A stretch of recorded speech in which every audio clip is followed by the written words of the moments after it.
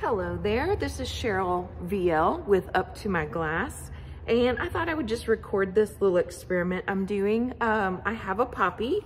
My very favorite color is aqua and white, and it should look like this. It's about 1 foot across, but it broke, and these pieces are pretty thick here. So it's 3 layers of glass through the center there.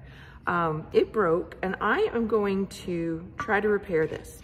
The one thing I love about glass is that nothing is ever wasted. So if I didn't think I could repair this, I would just throw it in a bin that I keep all of my reject projects in. I can take a hammer to them, melt them, and redo something else with them. I can pull them into Vitrograph, I can make frit out of it. I could do a lot of different things, but I never throw these things away. I recycle, refuse, and redo. So I thought, why not try to repair this and still have a poppy? Now, it's not one that I would try to sell, but I would hang it in my own home. So let's see what I think I can do here. This is slumped into a 3-dimensional form here. So what I'm going to try to do is de-slump it, unslump it, and make it go flat again.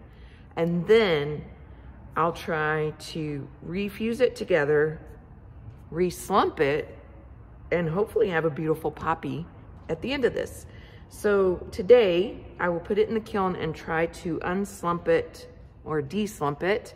I'm making up words now, and try to make it into 2 flat pieces so I can try to put them back together. Now I could always glue this, but that's not a permanent fix. We're trying to come up with a permanent fix. So I don't know, I guess come along with me on this experiment. Let's see what happens. We'll see you soon.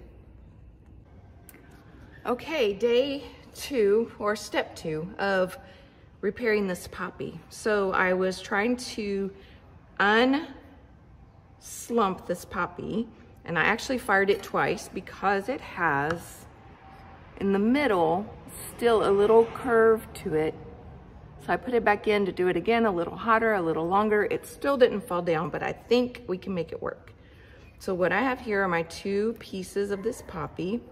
And so they're not meeting up exactly together because of that curve, but we are going to cut another circle of black to go over it, and we will full fuse it. So, you know, there's so many different ways to do circles. I love my little mini cutter here, so I'm gonna go ahead and score this circle. I then take, oh goodness, here we go, a hand cutter. Pistol grip is my preference, and go along one side of it. And butt into it and go here. And then you can do that, or you can break it with your breakers, which is what you probably should do.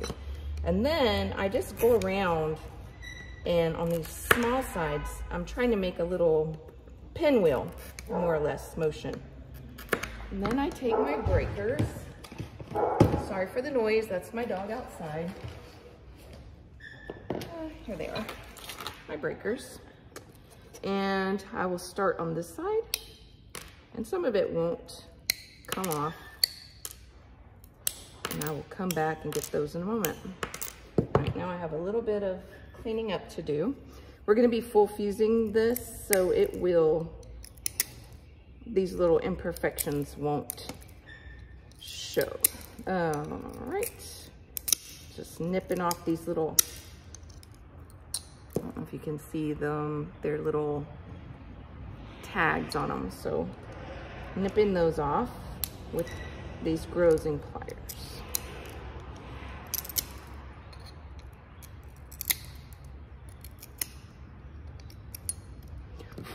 It's a pretty good circle right there. All right, and I am going to put it on top of here, and I'm gonna full fuse this poppy again and see what happens. I think it'll work just fine. We'll see you in the next video. Talk to you soon, bye. All right, I thought I'd come back real quick. So there is a pretty big gap here in the white. So I've cut a small triangle of white, and I'm gonna put that right there. And then when I set my circle down, I'm concerned that it's gonna slide off in the kiln as it starts to melt. So I just took one of my scrap pieces of triangle. I'm gonna set it on this side so that it'll balance on that ridge that's made.